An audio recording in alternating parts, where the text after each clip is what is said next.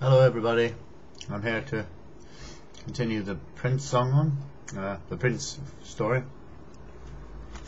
Didn't quite manage it before, so I'm re-recording this bit. It's not meant to sound sad, it's just meant to sound,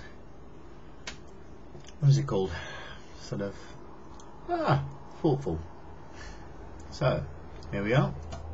I'll put the music on. The fourth planet belonged to a businessman. This man was so much occupied that he did not even raise his head at the little prince's arrival. I'm just doing my work, you know. Good morning, the little prince said to him. Your cigarette has gone out. 3 and 2 make 5, 5 and 7 make 12, 12 and 3 make 15. Good morning, 15 and 7 make 22, 22 and 6 make 28. I haven't time to light it again. 26 and 5 make 31. Phew!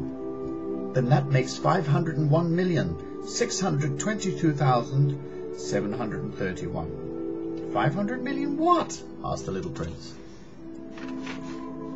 Hey, are you still here? 501 million. I cannot stop. I have so much to do. I am concerned with matters of consequence.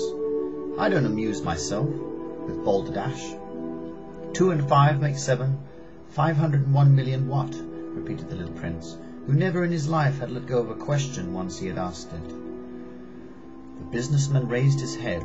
During the 54 years that I have inhabited this planet, I have been disturbed only 3 times. The first time was 22 years ago, when some giddy goose fell from goodness knows where.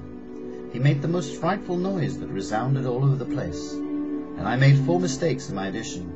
The second time, 11 years ago, I was disturbed by an attack of rheumatism. I don't get enough exercise. I have no time for loafing.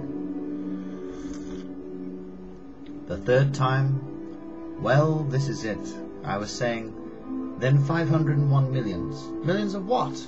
The businessman suddenly realized that there was no hope of being left in peace until he answered this question.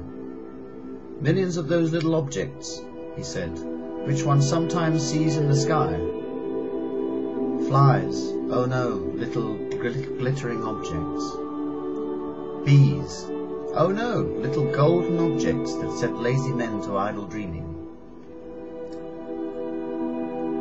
As for me, I am concerned with matters of consequence. There is no time for idle dreaming in my life. Ah, you mean the stars. Yes, that's it, the stars. And what do you do with 500 millions of stars? 501 million. 622,731. I am concerned with matters of consequence. I am accurate. And what do you do with these stars? What do I do with them?